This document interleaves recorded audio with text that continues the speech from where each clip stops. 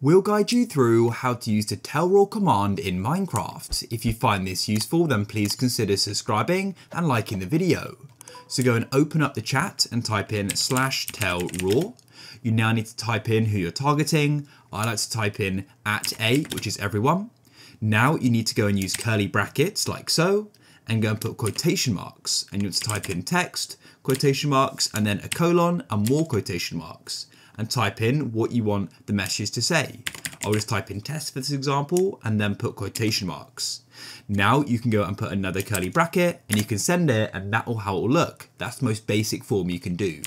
But if we go and remove that curly bracket, what we could then do is add a color and make the text bold, for example. To do that, put a comma in and then type in quotation marks, color, quotation marks, and you need to then go and put a colon, more quotation marks, and type in the color.